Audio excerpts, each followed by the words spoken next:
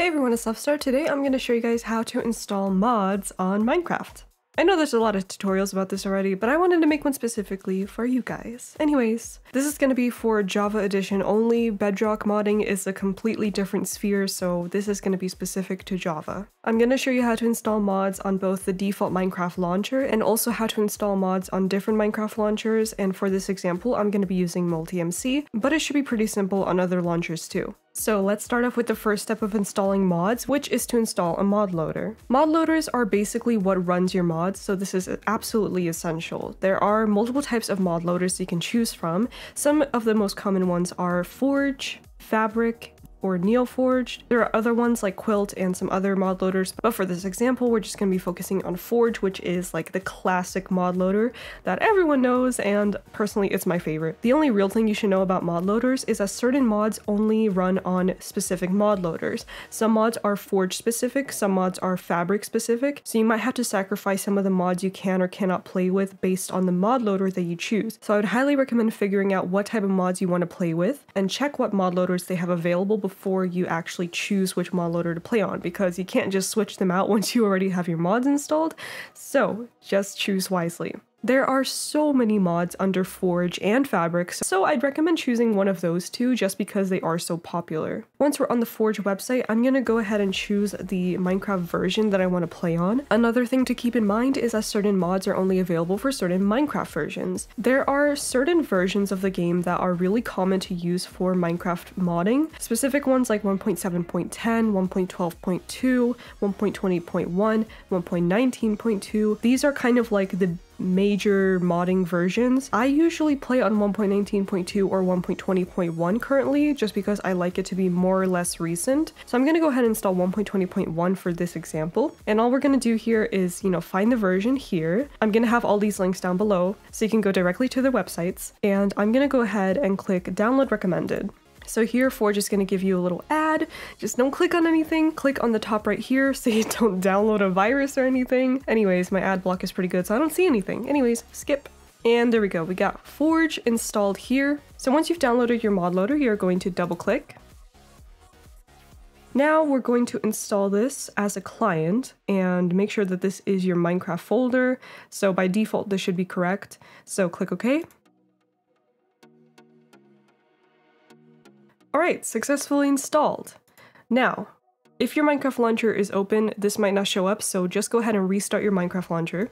Okay, now, automatically my installation shows up here as Forge 1.20.1, but if yours doesn't, we're going to go to Installations, New Installation, and search for Forge, and it'll show up automatically here, or just whatever mod loader you used. Try to search for it. My installation is already ready for me, but I'm gonna actually go ahead and edit it and show you guys a couple more options that you can look through. Over here is the Java executable, which for most players will not matter, but if you're playing on an older version of Minecraft, like 1.12.2, 1.7.10, those types of versions that are way older, they might need a specific version of Java, so you might have to install and then find a different Java here. But if you're playing on a recent version of Minecraft, this shouldn't matter as long as you have the latest version of Java installed. And over here is the JVM arguments, which basically means you can allocate more RAM to your Minecraft game by changing the number here. So I'm going to give my game 6 gigs of RAM and hit save. If your game is freezing or crashing or experiencing issues like this, allocating more RAM might fix that. Just make sure you know how much RAM your computer actually has before changing this number. Anyways, now we're going to launch the game. We're going to launch before we install mods just to make sure we have all the necessary files downloaded and that the game is actually working properly without any mods. Alright, there we go. My game loaded just fine, so now we can quit. And here's the fun part, installing the mods. So there are a couple different places where you can install your mods from. The most common ones are something like CurseForge or Modrinth. There are some other ones, but these are kind of the two that I'm most familiar with. So we're going to install one mod from CurseForge and one mod from Modrinth, just so you know how both of them work. So I'm going to download one of my favorite mods, which is Farmer's Delight. So we're just going to search it up on CurseForge, and of course it's the first thing that shows up here. So there are a couple things you need to check for before installing your mods. As you know, I'm running on version 1.20.1 with Forge. So we're going to make sure to check that this mod has Forge, and it does, and that it is available for 1.20.1, which it is. So as long as these two things are available for your mod, then you should be able to run it just fine. So we're going to go ahead and install this. and it's going to go to our downloads folder. We're just going to leave that there for now. All right, now let's install another one on Modrinth. So we're gonna go here to discover content, mods, and I'm going to install Simple Hats. This is another pretty fun mod that I like to play with. So we're just gonna check that it has the right mod loader and version available. We're gonna go to Forge and 1.20.1, there we go, so it is available. We're gonna go ahead and download this. Now, before you continue, I want you to check for something when you're installing your mods. Some mods require dependency mods, and dependencies are usually listed somewhere in the description if the mod creator is nice enough. Dependencies are basically like library mods that certain mods need to run their code, and you'll be surprised by just how many mods actually require another mod just to run, and if you don't have these dependency mods installed, your game will just not launch at all. So whenever I download any mod, I always read through the description to check for dependencies, because so many times I've loaded up my Minecraft game and then just not been able to load it up because I'm missing dependencies. As you can see here, Simple Hats clearly says dependencies, and there's specific ones for the mod loader that you're running. So if you're running Fabric or NeoForge, you're gonna need accessories and OOLib. And for us Forge users, required is Curios. We're going to actually search for Curios. And here it is, Curios API. And we're just going to install this for Forge and 1.20.1. There we go. Okay, now we have our dependency mod and we should be ready to go. All right, we're back on the Minecraft launcher. So how do you install these mods? Well, nowadays it's really easy because you can actually access your Minecraft folder directly through the launcher, which didn't exist back in the day. And I remember us having to type %app data %. Anyways, it was a whole mess. To access your Minecraft folder, we're gonna go over here, click this, and this is going to open your generic Minecraft folder. So you're gonna search for the mods folder, which should be here. And now in this folder, we are going to put all of our mods. So first, Farmer's Delight, then Simple Hats, and Curios. All right, and that is pretty much it. Now our mod should be loaded once we hit play. And as you can see here, when Forge is loading, it says that our heap is 300 whatever out of 6,144 megabytes, which is at 6 gigs of RAM that I allocated to the instance. And now our game launched, thank goodness. We have 5 mods loaded and you can check them here. We have Farmer's Delight, Curios API, and Simple Hats. Perfect. That means our mods have successfully installed and our game runs, which is perfect. But sometimes you will run into crashes. Now, I'm going to give you a couple reasons of why your game might not be loading once you play with your mods, but this is not really going to be a troubleshooting video, so just try these things. First, your game might be crashing because certain mods are incompatible with each other. Your game might be crashing because you're running the wrong mod loader, or your mod is for the wrong Minecraft version, so be sure to always double check that these things are aligned with each other. Third, your game might not have enough RAM, or you may be running on the wrong version of Java. For example, if you're trying to run Minecraft 1.20.1 on, say, like Java 8, it's definitely gonna crash because you're gonna need a newer version of Java. I think like Java 19, 20, 21 all work with 1.20.1. So make sure you're running the right version of Java. And just for those who don't know, Java and Java Minecraft are two separate things. I'm talking about Java as in Java from java.com, which is basically the application you need for running Minecraft. This is pretty much the dependency for Minecraft. So make sure you're running the right version of Java for your specific game version. Check this out, Java even has a little shout out for Minecraft here. Minecraft is a sandbox construction game written in Java by Mojang. There you go.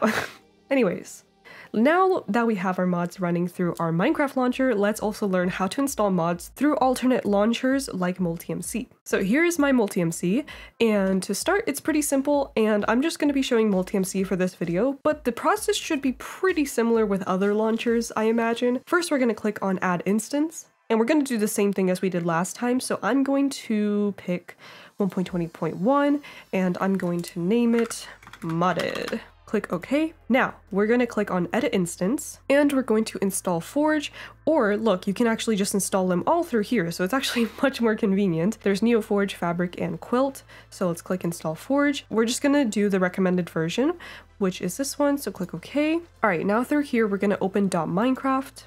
This is a whole separate .minecraft folder than your default one from your Minecraft launcher, so it's really customizable through custom launchers like MultiMC and stuff, because you can actually play with the different sets of mods and mod packs without having to like switch your mods around through the mod folder. So I'm actually just going to take the mods from my Minecraft launcher and move them over to MultiMC. So we're going to go into mods and I'm going to drag and drop these. We can also change those same settings. So here we can check what Java installation we have. And I like MultiMC much better because it actually can auto-detect what Java versions you have available. It's just way easier. So as you can see here, I have Java 8, 19, and 21 installed. So for this version, we're definitely going to be trying Java 21. That should work just fine. And we can also select more memory. So I'm going to just click the up arrow until I get into the 6000s, just so I'm like on the right number. I actually don't know if it matters or not, but I'm just gonna do it just to be safe. Okay, 6016, perfect. Now click launch. And we can see the console running, which is pretty scary, but also pretty cool. All right, our Minecraft loaded just fine, perfect. And of course we got all our mods here. So that is how to install mods on both the default Minecraft launcher and on alternate launchers like MultiMC. I hope this tutorial was able to help you guys get started into the modding Minecraft world. It is seriously so much fun once you figure it out, but trust me, even as a modder who has been modding my game since like even almost 10 years now, I'm still constantly running into issues when I'm trying to make mod packs and everything like that. So this is just a little warning. Modding is definitely a little bit tricky. Sometimes things just don't work and you don't really know why. Just trying to set up things like mod packs especially requires a lot of trial and error. And also just another really important tip. If you're modding your Minecraft game, always back up your worlds before playing. If you're loading mods into your vanilla world for the first time, make sure to back it up. If you're making a new world with mods for the first time, make sure to back it up. Always back up your worlds, especially when you're adding new mods, getting rid of old mods, or any sort of changes like that. Always back it up. Oh, and if you don't know how, let's just say I'm gonna make a new world. So this is my world. I'm going to go to edit and make backup. Okay, so now to actually open your backup, you can open your backups folder here.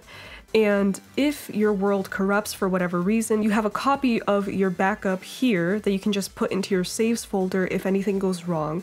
So always make sure to back up your worlds. Seriously, this is so important. So like biggest takeaway for this whole video is that. Anyways, thank you all so much for watching. If you have any questions, please leave them down in the comments and I'll do my best to help you out. But I hope you have a great rest of your day and I will see you all next time. Bye!